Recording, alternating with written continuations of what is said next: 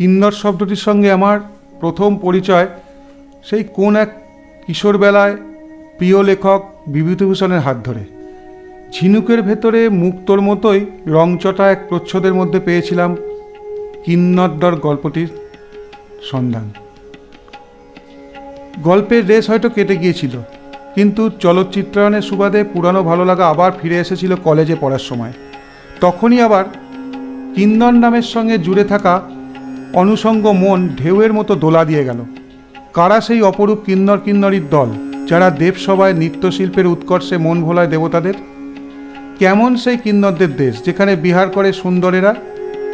জানি না কখনো এসব প্রশ্নে অজান্তে আনমনা হয়েছে কিনা, তবে বেড়ানোর নেশাটা পেয়ে বসার সঙ্গে সঙ্গে কিন্নরদের দেশ দেখার শখটা মাথায় ঘুরপাক খেত বারবার।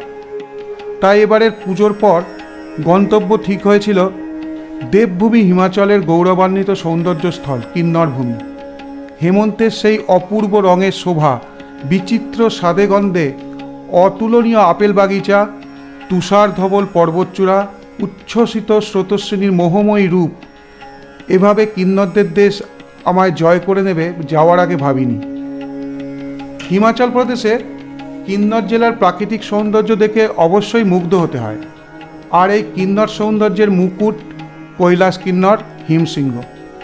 এখানকার প্রাকৃতিক সৌন্দর্যকে ভাষায় প্রকাশ করা যায় না, শুধু দু চোখ ভরে এই সৌন্দর্য সুধা পান করতে হয়। সৃষ্টিকর্তা প্রকৃতিকে এখানে অকৃপণ হাতে মনের মতো করে সাজিয়েছেন। সেই সৌন্দর্যের স্বাদ পুরোপুরি নিতে হলে সেপ্টেম্বর মাসের শেষ থেকে অক্টোবর মাসের মাঝামাঝি সময়ের মধ্যে এখানে যাওয়াই ভালো, কারণ এই সময় প্রকৃতি রঙে রূপে আরও মনোহর হয়ে ওঠে। আর উপরি পাওনা হিসাবে গাছে গাছে আপেল ঝুলতে দেখা যায়। গাছের ডালে সেই ঝুলন্ত আপেলের গায়ে হাত ছোঁয়ানোর আনন্দই আলাদা। ব্রিটিশদের তৈরি দেশের অন্যতম সুন্দর শৈল শহর সিমলা থেকেই শুরু হয় কিন্নর ভ্রমণ। দেবভূমি হিমাচলে এই নিয়ে তৃতীয়বার আগমন। এর আগে টয় ট্রেনে চাপার সৌভাগ্য হয়নি, কনফার্ম টিকিট থাকা সত্ত্বেও ডিসেম্বরের প্রবল কুয়াশায় 10-12 ঘন্টা লেট করে কালকা পৌঁছানোর জন্য।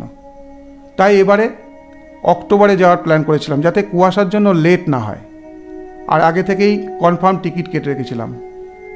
হাওড়া কালকা মেলে কালকা পৌঁছে সেখান থেকে টয় ট্রেনে চেপে অপরূপ নিসর্গ ছুঁয়ে ছুঁয়ে সিমলা শহরে পৌঁছানো।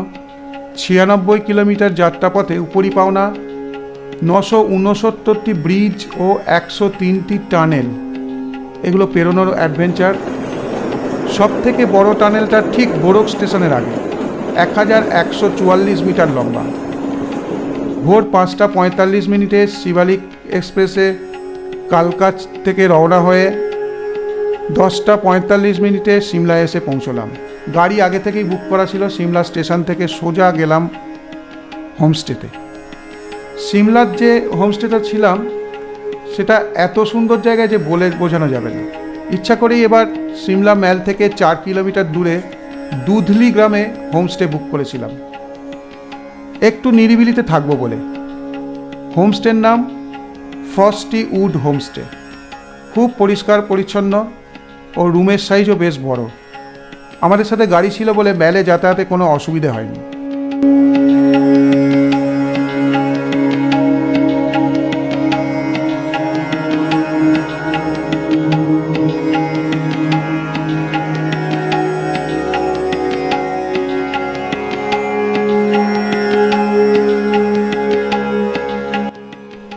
লাঞ্চের পর হোমস্টের ছাদে এক প্রস্ত রোদ পোয়ানোর পর বেরিয়ে পড়লাম সিমলা ম্যালের উদ্দেশ্যে। সিমলা খুব সুন্দর করে সাজানো গোছানো। অনেকে বলেন মানুষের ভিড় সিমলা ম্যালে বড্ড বেশি, কিন্তু মানুষগুলো তো আমরা নিজেরাই ভিড় করব আর নিজেরাই দোষারোপ করব, সেটা সবসময় ঠিক না। যাই হোক, বেশ কিছুক্ষণ এদিক ওদিক উদ্দেশ্যহীনভাবে হাঁটাহাঁটি করে ফটো তুলে কফি, সফটি ও বেশ কিছু খুচরো খাবার খেয়ে হোমস্টের পথ ধরলাম। বর্মাজি গাড়ি নিয়ে অকল্যান্ড টানেলের কাছে আমাদের জন্য অপেক্ষা করছিলেন। অন্ধকার পাহাড়ি রাস্তা বেশ আলসে আমেজ তৈরি করে দিয়ে গেল প্রথম দিন। পরের দিনটাও সিমলার জন্যই রেখেছিলাম। সিমলাতে আমার অনেক প্রিয় জায়গার মধ্যে প্রথমেই থাকবে সিমলা কালীবাড়ি। যখনই সিমলায় গেছি কালীবাড়িতে অনেকক্ষণ সময় থাকার চেষ্টা করি। ওখানে গেলেই মনটা যেন শান্ত ও নিশ্চিন্ত হয়ে যায়। মা কালীর মূর্তির ডান দিকে মঙ্গলচণ্ডী আর বাম দিকে শ্যামলা দেবী। এই শ্যামলা দেবীর নাম থেকেই সিমলার নামকরণ হয়েছে। পরের দিন বেলা 10:30টার মধ্যে পৌঁছে গেলাম কালীবাড়ি। গিয়ে প্রথমেই লাঞ্চ বুক করলাম। একমাত্র এখানেই সস্তায় ডাল ভাত সবজি মাছ ডিম পাওয়া যায়। তারপর ঘন্টা দুয়েক কালীবাড়িতে মায়ের সামনে বসে থাকার পর লাঞ্চ করে মেলে গেলাম। মেলে সারাদিন কাটিয়ে সন্ধ্যা নাগাদ ফিরলাম। এর পরের দিন আমাদের গন্তব্য সারাহান। অনেকেই একদিনে সিমলা থেকে সাংলা চলে যান, কিন্তু অতটা জার্নি একদিনে করব না বলে আর সারাহান ঘোরার জন্য একদিন সারাহানে রেখেছিলাম। সিমলা থেকে সারাহানের দূরত্ব 170 কিলোমিটার। তাই মাঝে মাঝে বিশ্রাম নিতে নিতে আর ফটো তুলতে তুলতে এগিয়ে চললাম। কুপরি ফাগু হয়ে এগিয়ে চললাম নারকান্ডার দিকে। সিমলা থেকে নারকান্ডা হয়ে রাস্তা ভাগ হয়ে গেছে। সোজা রাস্তাটা চলে গেছে হাতুপিকের দিকে। আমরা হাতুপিক ফেরার সময় দেখব। রাস্তায় যেতে যেতে পারিপার্শ্বিক পরিবেশও দেখবার মতো। গাড়িতে বসে চোখ বন্ধ করে একটু ঝিমিয়ে নেওয়ার উপায় নেই, তাহলেই কোনো এক অপরূপ সৌন্দর্য মিস হয়ে যাবে। পাহাড়ে যে প্রতিটি খাঁজে খাঁজে সৌন্দর্য। নারকান্ডা থেকে আরেকটু এগিয়ে চলে এলাম শতদ্রু নদীর ধারে রামপুর শহরে। শতদ্রু নদীকে এখানকার ভাষায় বলে সতলুজ নদী। রামপুরে দেখার মতো আছে পদম প্যালেস। রামপুর একদা গুজরাট রাজ্যের রাজধানী ছিল। হিমাচল প্রদেশের প্রাক্তন মুখ্যমন্ত্রী বীরভদ্র সিংয়ের পূর্বপুরুষ রাজা রাম সিং এখানে রাজধানী প্রতিষ্ঠান করেন। পরে মহারাজা পদম সিং 1919 সালে এই রাজপ্রাসাদ তৈরি শুরু করেন, যা শেষ হয় 1925 সালে। এটি স্থাপত্য ও শিল্প নৈপুণ্যের এক অপূর্ব নিদর্শন। দোতলা বাড়িটির একতলা পাথর দিয়ে এবং দোতলা কাঠ দিয়ে তৈরি। পাথর ও কাঠের কাজ খুব সুন্দর। শঙ্কু আকৃতির টিনের ছাদও দৃষ্টিনন্দন। এটি এখন মুখ্যমন্ত্রী পরিবারের ব্যক্তিগত বাসগৃহ। ভিতরে ঢোকা নিষেধ, তাই বাইরে থেকে দেখে নিয়ে এগিয়ে চললাম সারাহানের দিকে। আমাদের এই যাত্রাপথে প্রাণচঞ্চলা শতদ্রু নদীকে অনেকটা পথ আমরা সঙ্গী হিসেবে পেয়েছি।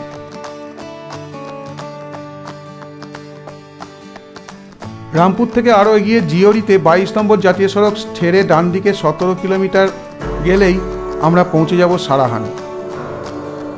জিওরির মোড় ঘুরে আঁকাবাঁকা পাহাড়ি পথের শেষে হিমাচলের এক দেবলোক সারাহান। হিমাচল প্রদেশের শতদ্রু উপত্যকায় অবস্থিত সবুজে ঘেরা এক উন্নত গ্রাম সারাহান। পাহাড়ের খাঁজে খাঁজে ছোট ছোট গ্রাম আর বাক্স বাড়ি। প্রতিটি বাড়ির বাগানে আপেল অ্যাপ্রিকটের বাহার চোখে পড়বে। শীতে সারাহান মুড়ে থাকে বরফের চাদরে, আর অন্য সময় নীল আকাশের নিচে পাইনের মায়াবী পথ। আর শ্রীকন্দ পাহাড়ের ঘেরাটোপে তুষার ধবল সিংহরাজদের হাসি মুখ। সারাহান একদিকে যেমন শৈল শহর, তেমনি অপরদিকে তীর্থভূমি। সারাহানকে কিন্নরের প্রবেশদ্বার বলা হয়। এর সমস্ত অঞ্চল জুড়ে আছে পাইন আর আপেল গাছ। এখান থেকে শ্রীখণ্ড মহাদেব পর্বতও দেখা যায়।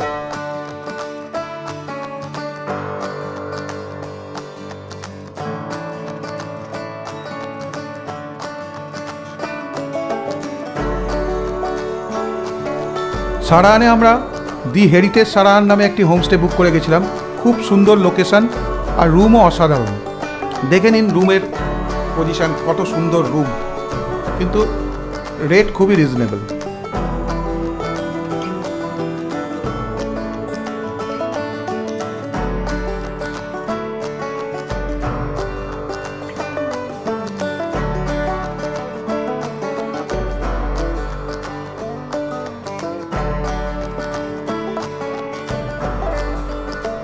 সারাহান পৌঁছতে রাত হয়ে গেছিল, তাই তখন হোমস্টের চারপাশের সৌন্দর্য বুঝতে পারিনি।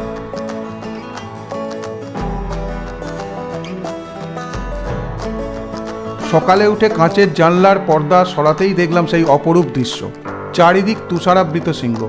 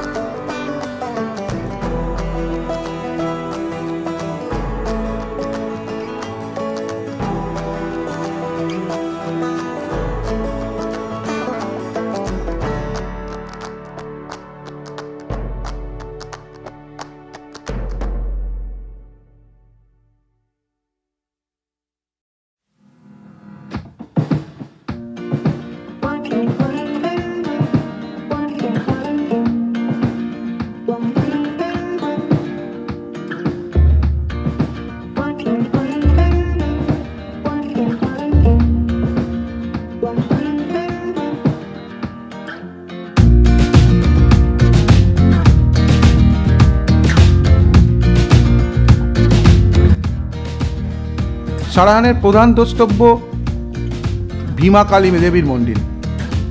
মন্দিরের প্রধান দেবী ভীমা কালী। মিথ বলছে সতীর ডান কান পড়েছিল সারাহানে। প্যাগোডাধর্মী এই মন্দিরটি হিন্দু ও বৌদ্ধ স্থাপত্যের এক অদ্ভুত নিদর্শন। কাঠের উপর সূক্ষ্ম কারুকাজ নিঃসন্দেহে নজর কাড়বে। মন্দিরে খালি পায়ে প্রবেশ করাই রেওয়াজ। ক্যামেরা, চামড়াজাত যে কোনো প্রকার জিনিস নিয়ে মন্দিরে প্রবেশ নিষেধ। মন্দির চত্বরে রয়েছে আরও বেশ কিছু দেবদেবীর মূর্তি। মন্দির চত্বরে সুন্দর কেয়ারি করা বাগান।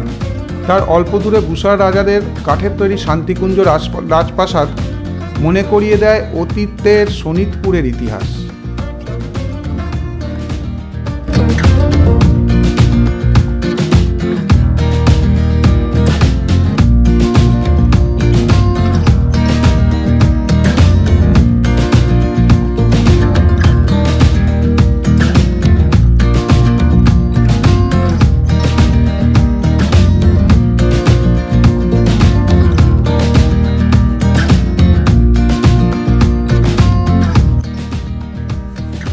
সারাহানে একদিন থেকে 22 নম্বর জাতীয় সড়ক ধরে এগিয়ে চললাম। কাঠছামের কাছে রাস্তা দুভাগ হয়ে গেছে। কাঠছামের শতদ্রু নদীর ওপর জলবিদ্যুৎ প্রকল্প আছে, আর আছে বাঁশপা ও শতদ্রুর সঙ্গমস্থল। কাঠছাম থেকে ডান দিকে পুরনো ইন্দো তিব্বত বাণিজ্য পথ ধরে 17 কিলোমিটার গেলে পৌঁছে যাব সাংলা। কিন্তু আমাদের আজকের গন্তব্য কল্পা। কল্পা দেখে ফেরার দিন আমরা সাংলা যাব। সাংলা থেকে নারকান্ডা ফিরতে হবে, যার দূরত্ব কল্পা থেকে নারকান্ডার দূরত্বের তুলনায় কিছুটা কম, তাই এই সিদ্ধান্ত। তাই কাঠছাম থেকে 22 নম্বর জাতীয় সড়ক ধরেই এগিয়ে চললাম রাস্তার অপরূপ সৌন্দর্য দেখতে দেখতে।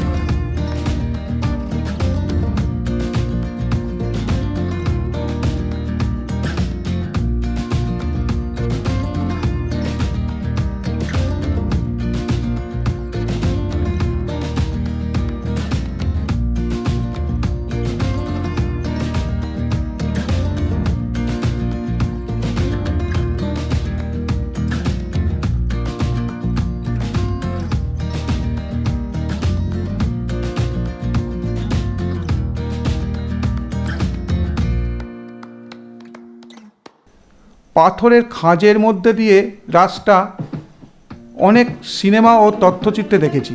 আজ এখানে এসে চাক্ষুষ করলাম। শুধু বাঁদিকটা ফাঁকা ও খাড়াই ঘাট, ডান দিকে ও ওপরে পাথর আর নিচে রাস্তা। তার মানে বাঁদিকটা ফাঁকা না থাকলেই সুড়ঙ্গ পথ হয়ে যেত। ভিডিও তো করছি, কিন্তু আমার চোখ ক্যামেরা স্ক্রিনের দিকে নেই, রয়েছে সামনে রাস্তার দিকে। সত্যি ফটো বা ভিডিওতে যতই দেখি, নিজের চোখে না দেখলে সার্থক হয় না।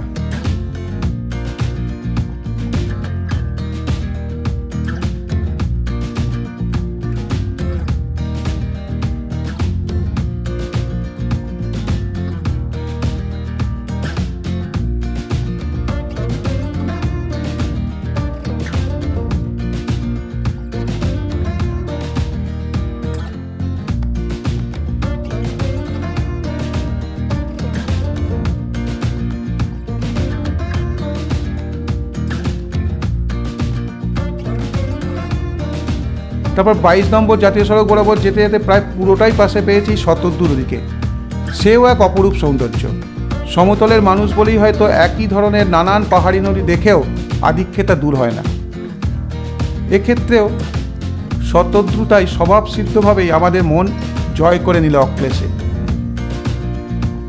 পোয়ারিতে জাতীয় সড়ক ছেড়ে বাঁদিকে আঁকাবাঁকা পথে 7 কিমি উঠে গেলেই আমরা পৌঁছে যাব রেকংপিয়াতে।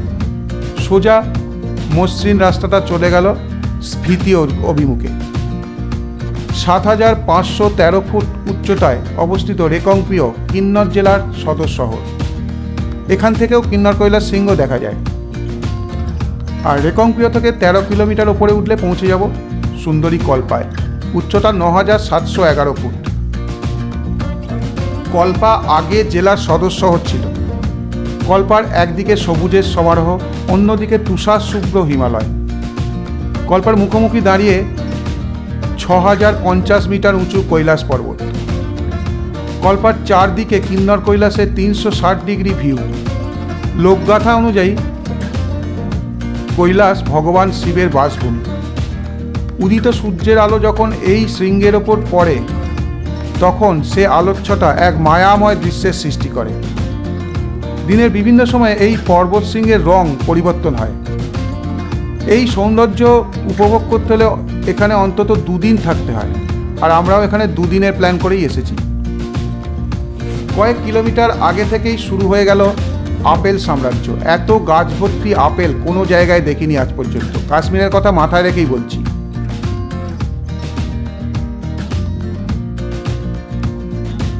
অক্টোবর শেষ হওয়ার মুখে, তাই প্রায় সব বাগানেই আপেল পাড়া চলছে শেষ পর্যায়ে। Green Apple, royal Apple, golden Apple, আরও না জানি কত ধরনের আপেল আছে এই কল্পায়। আপেল এখানকার প্রধান অর্থকরী ফসল। কল্পাতে আমরা ছিলাম হোয়াইট নেস্ট হোটেলে। হোটেলটির লোকেশন ছিল দুর্দান্ত, কল্পার একদম টপে। আর আমরা ছিলাম 2nd ফ্লোরে। ঘরে বসে কাঁচের জানলা দিয়ে দেখা যেত কৈলাস শৃঙ্গ। আর হোটেলের রুমটাও অসাধারণ। ছাদে উঠলে কৈলাসের পুরো রেঞ্জটা দেখা যাচ্ছিল কোনো বাধা ছাড়া। ঠান্ডা বেশ ভালোই, তবে দিনে সূর্যের আলোয় অতটা বোঝা যায়নি। সন্ধ্যার পর থেকে বুঝলাম ঠান্ডা কাকে বলে। হোটেলের ঘরে বসেই বুঝতে পারছিলাম কি মারাত্মক ঠান্ডা। রাতে মাইনাস টেম্পারেচার হয়ে গেছিল, 2-3 তো হবেই পরের দিন যা শুনলাম। এখানে একটা বেড, এখানে আর একটা রুমে ডবল বেড।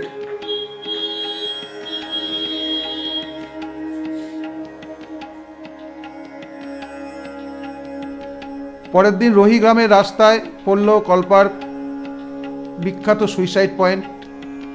আলাদা করে সৌন্দর্য কিছু নেই, শুধু একটাই কথা মাথায় এলো, এখানে পৌঁছে কারোর মরার স্বাদ হয় কি করে। ওখান থেকে পিঁপড়ের থেকেও ছোট লাগছিল নিচের রাস্তা দিয়ে যাওয়া গাড়িগুলোকে। নিচে তাকালেই মাথা ঘোরে। একটি ফলন্ত বাগানে মালিকের অনুপস্থিতিতে আপেল পাড়ার কাজে নিযুক্ত শ্রমিকদের অনুমতিতে আপেলে হাত না দেওয়ার সত্ত্বে ঢুকতে পেলাম। না ছিললেও হাত না দেওয়ার প্রতিশ্রুতি রাখতে পারলাম না মানব গুণে। কেমন যেন পাগল পাগল লাগছিল ওই আপেলের রাজত্বে। শুনলাম সামান্য পারিশ্রমিকের বিনিময়ে ওদের সারা দিন আপেল পাড়ার বৃত্তান্ত। ওরা মালিকের চোখ রাঙানোর ভয় উপেক্ষা করে আমাদের অল্প সময়ের জন্য বাগানে প্রবেশের অনুমতি দেয়। আমরা পেয়েছিলাম হাতে স্বর্গ। কৃতজ্ঞতা প্রকাশে তাই 200 টাকা হাতে দিতে গেলে তারা কিছুতেই নিতে চায়নি প্রথমে।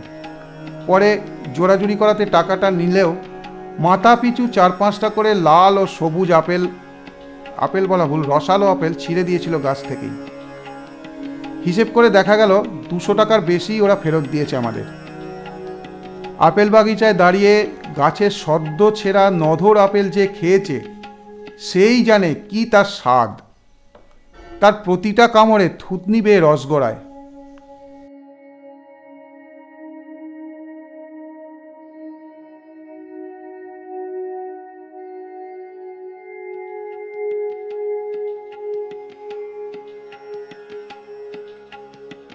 লাঞ্চের পর গেলাম চিনি গ্রামে। সেখানে একটা মনেস্ট্রি দেখলাম, আর দেখলাম ওখানে একটা প্রাইমারি স্কুল আছে। ছুটির পর বাচ্চারা খেলা করছে, বেশ ভালো লাগছিল দেখে। আর ভাবছিলাম যে আর কদিন পরেই বরফে ঢেকে যাবে গোটা কল্পা। সেই সময় এখানকার মানুষের জীবনযাত্রা যে কতটা কঠিন তা আমরা ভাবতেই পারবো না।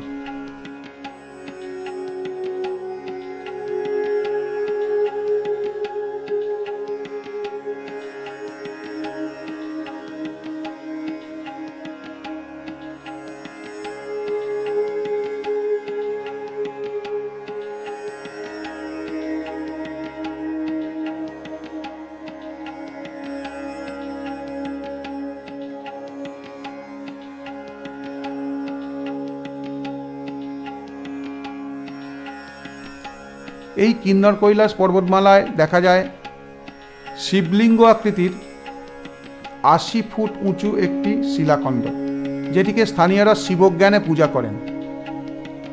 যারা এই কৈলাস শৃঙ্গ ট্রেকিংয়ে যান তারা সবাই এই শিবলিঙ্গ দর্শন করেন। সূর্যের আলো পড়ে প্রতি মুহূর্তে এর রং বদলায়। কল্পা থেকেই এই শিবলিঙ্গের অবস্থান দেখা যায়, তবে খালি চোখে স্পষ্ট দেখা যায় না বা অবস্থানটা বোঝা যায় না। আমি এখানে একটা ফটোকে জুম করে আপনাদের বোঝানোর চেষ্টা করছি। এই জায়গাটা ভালো করে লক্ষ্য করুন। এই যে এইটা আমি জুম করে দেখাই, হ্যাঁ এই যে জুম করে দেখাচ্ছে এই জায়গাটা দেখুন, এইখানে যে শিবলিঙ্গ ছবিটা দেখালাম এইটাই হচ্ছে সেই শিবলিঙ্গ। এইটাই যারা ট্রেকিং করেন তারা এখানে যান। এটা কল্পা থেকে দেখা যায় যদি অবস্থানটা জানা থাকে। দুটি রাত কল্পায় কাটিয়ে আমরা ফিরে চললাম সাংলার পথে। সাংলাতে একদিন থাকব, তাই সকাল সকাল বেরিয়ে পড়লাম। সাংলা পৌঁছে হোমস্টেতে চেক ইন করে আজকেই আমাদের ঘুরে আসতে হবে ছিটকুল। হিমাচলের সবচেয়ে নিঃসর্গ মোড়া পাহাড় ঘেরা উপত্যকা। কিন্নর জেলার এই উপত্যকাকে অনেকে বাসপা বলেন, কিন্তু পর্যটকদের কাছে সাংলা নামেই পরিচিত। রুক্ষ পাহাড়ের গায়ে ঝুলে থাকা পাথর আর তারই বুক চিরে চলে গেছে ভয়ঙ্কর সুন্দর রাস্তা। ডান দিকে খাদে বয়ে চলছে বাসপা নদী। এই পথের শেষে নীল আকাশের নিচে তুষার শুভ্র পাহাড়ের কোলে বসানো সাংলা উপত্যকার বিস্তার। সারাদিন বরফ মোড়া শৃঙ্গে অবিরাম রং বদলের খেলা চলে। ৮৭০০ ফুট উচ্চতায় সাংলা শীতে বরফের চাদরে মুড়ে থাকে। গ্রামের প্রতিটা বাড়িতে বাগানে লাল আপেল আর গোল্ডেন আপেলের বাহার। বাসপা নদী এই উপত্যকা দিয়েই প্রবাহিত হয়। এখানকার মাটি খুবই উর্বর। তিব্বতী ভাষায় সাং কথার অর্থ হলো আলো, আর লা কথার অর্থ হলো গিরিপথ, অর্থাৎ আলোকোজ্জ্বল গিরিপথ। নামেই এর প্রাকৃতিক সৌন্দর্যের পরিচয় পাওয়া যায়। সাংলার পাহাড়ি প্রকৃতি প্রধান দ্রষ্টব্য। তুষারে ঢাকা পাহাড়ের চূড়া আর সবুজ উপত্যকার মাঝে সাংলা প্রকৃতির অপূর্ব সৃষ্টি। পাহাড়ের ঢালে সবুজের মাঝে ছবির মতো সুন্দর সুন্দর সব ঘরবাড়ি। মাঝে মাঝে পাহাড় কেটে ধাপ চাষ হচ্ছে। তার উপরে নীল আকাশের মাঝে তুষার শৃঙ্গ। প্রকৃতির এই রূপ দেখে অবশ্যই মোহিত হতে হয়। করছাম থেকে বাম দিকে ব্রিজ পেরিয়ে সাংলার রাস্তা ধরলাম। সাংলা ভ্যালিতে প্রকৃতির একদম কোলে এই অপূর্ব সুন্দর হোমস্টে। আতিথেয়তার তুলনা হয় না। হোমস্টেটি একজন মিলিটারি অফিসারের বাড়ি। বাড়িতে আছেন শুধুমাত্র তার স্ত্রী ও মেয়ে। তো ভদ্রমহিলা মানে হোমস্টের মালকিন একা হাতে সব কিছু সামলাচ্ছেন। 4 তলা বাড়িটা পুরোটাই নিজে মেনটেন করেন। আমাদের ডিনারও উনি নিজেই তৈরি করেন দেন। কিন্নরের মহিলারা যে কী ধরনের কর্মঠ তা সম্বন্ধে কিছুটা ধারণা হলো। যাই হোক, লাগেজ দেখে আমরা বেরিয়ে পড়লাম ছিটকুলের উদ্দেশ্যে। রকছাম হয়ে চীন সীমান্তের দিকে শেষ গ্রাম ছিটকুল। আমার মতে হিমাচল প্রদেশের মধ্যে সম্ভবত সবথেকে আনএক্সপ্লোর্ড এরিয়া হচ্ছে কিন্নর। সেই কারণে প্রকৃতি একদম অটুট। কিন্নর জেলার সাংলা উপত্যকার একটি গ্রাম ছিটকুল। এটা ভারত তিব্বত সীমান্তের ভারতের শেষ গ্রাম। এই গ্রাম থেকে তিব্বত সীমান্ত খুব একটা দূরে নয়। সাংলা থেকে এর দূরত্ব 25 কিলোমিটার। শীতকালে এই জায়গা পুরো বরফে ঢেকে যায়। তখন অধিকাংশ মানুষ নিচে নেমে আসেন। সাংলা থেকে ছিটকুল যাওয়ার রাস্তা খুবই সংকীর্ণ ও দুর্গম। উল্টো দিক থেকে কোনো গাড়ি এলে তাকে রাস্তা দেওয়ার জন্য রাস্তা থেকে পাশে সরে দাঁড়াতে হয়। তবে পাহাড়ি পথের সৌন্দর্য সেই দুর্গমতাকে ঢেকে দেয়। ছিটকুলে পৌঁছে প্রকৃতির সৌন্দর্য দেখে বাকরহিত হয়ে গেলাম। সামনে নীল আকাশের নিচে মাতাল করা তুষার শৃঙ্গ, আর তার ডান পাশ দিয়ে বয়ে চলেছে সুন্দরী বাসপা নদী। সব মিলে চোখে ঘোর লেগে যায়। এই অপার সৌন্দর্য ফটো বা ভিডিও দিয়ে বোঝানো যায় না।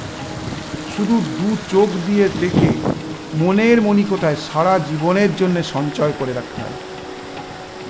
পৌঁছতে বেলা 1টা হয়ে গিয়েছিল, তাই আমরা ওখানে একটা বাঙালি হোটেলে ভাত, ডাল, আলু পোস্ত, অমলেট খেয়ে নদীর পাড়ে গেলাম। নদীর পাড়ে পৌঁছে দেখতে পেলাম সেখানে একটি গভর্নমেন্ট হাই স্কুল। হায় ঈশ্বর, এখানে কারা পড়াশোনা করে আর কারাই বা পড়ায়? পড়াশোনা কি আদৌ করা সম্ভব এখানে? প্রকৃতির এই মুক্তমঞ্চের রস আস্বাদনকারী সেই সৌভাগ্যবানদের প্রতি একরাশ হিংসা অনুভূত হলো মনের অগোচরে। একটু শখ হয়েছিল নদীর জলে পা ডোবানো। পা ডোবাতেই নিমিষে অবশ হয়ে গেল। এমনকি পা আছে না নেই তাও বুঝতে পারছিলাম না। অনেকখানি ইচ্ছা মতো সময় কাটালাম, যে যার মতো ছড়িয়ে ছিটিয়ে। উপলব্ধি করলাম, প্রকৃতিকে পেতে চাইলে বাহুল্য ত্যাগ করতে হয়, মনের সংকীর্ণতা দূর করতে হয়। খুব কম জায়গাতে গিয়েই এরকম দর্শন উপচে ওঠে মনে। ওখান থেকে আসতেই চাইছিল না মন, কিন্তু ফিরতেই হবে, কারণ কাল আমাদের ফেরার জার্নি শুরু হবে। ফেরার সময় রকসমে কিছুক্ষণ দাঁড়িয়ে উপভোগ করলাম প্রকৃতির সৌন্দর্য, কিন্তু বিকেল হয়ে গেছে, কিছুক্ষণ পরেই সন্ধ্যা নেমে আসবে। তাই আবার ফিরে এলাম সাংলায় হোমস্টেতে। পরের দিন ব্রেকফাস্ট ছেড়ে রওনা হলাম নারকান্ডার পথে। সময়ের অপ্রতুলতার কারণে সব জায়গায় ইচ্ছে মতো সময় কাটানো যায় না, এবং প্রত্যেকবারই মনে মনে ভাবি যে পরের বার আরেকটু বেশি সময় নিয়ে আসব। এবারও তাই ভাবলাম। আমি জানি এটা কখনোই সম্ভব হয় না।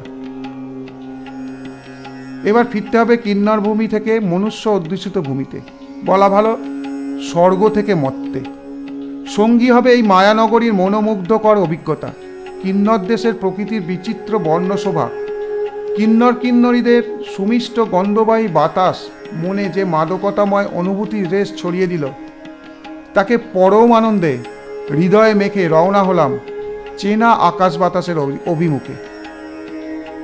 প্ল্যান ছিল শেষ দিনে রাতটা নারকান্ডায় কাটাবো, পরের দিন নারকান্ডা থেকেই চণ্ডীগড় নামবো, কিন্তু শেষ মুহূর্তে প্ল্যান বদলে সিমলা ফেরার সিদ্ধান্ত নিলাম।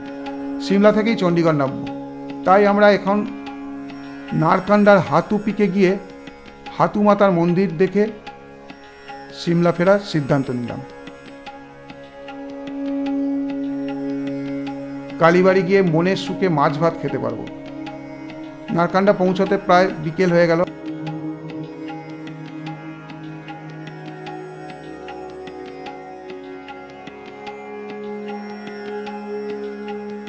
আমরা সরু আঁকাবাঁকা পথ দিয়ে উঠে গেলাম হাতুপিকে, হাতু মাতার মন্দির।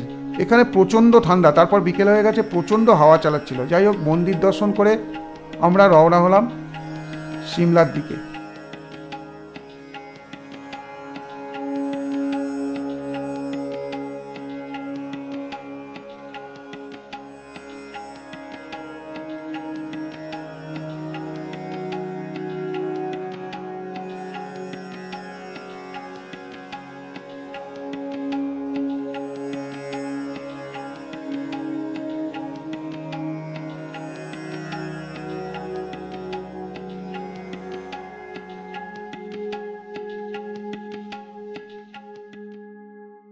রাত 7:30 নাগাদ সিমলার হোটেলে পৌঁছলাম। এদিন কালীবাড়ির কাছাকাছি হোটেল ড্যালজিয়েল নামে একটি হোটেলে উঠেছিলাম। কালীবাড়িতে রাতের খাওয়া সেরে নিলাম। পরের দিন বেলা 12টা অবধি সিমলার মেলে কাটিয়ে তারপর কালীবাড়িতে লাঞ্চ করে চণ্ডীগড়ের উদ্দেশ্যে রওনা দিলাম। ইচ্ছা না করলেও ফিরতে তো হবেই। আমাদের এই পুরো ট্যুরে আমাদের সঙ্গী ছিলেন বর্মাজি। সুন্দর ব্যবহার আর গাড়ি চালানোর হাতও ছিল খুব ভালো। হিমাচলে গাড়ি বুক করতে হলে আপনারা ওনার সঙ্গে যোগাযোগ করতে পারেন। এই ছিল আমার কল্পা কিন্নর ভ্রমণের সারাংশ। আশা করি আপনাদের ভালো লাগবে। ভালো লাগলে অবশ্যই সাবস্ক্রাইব করবেন চ্যানেলটা। নমস্কার।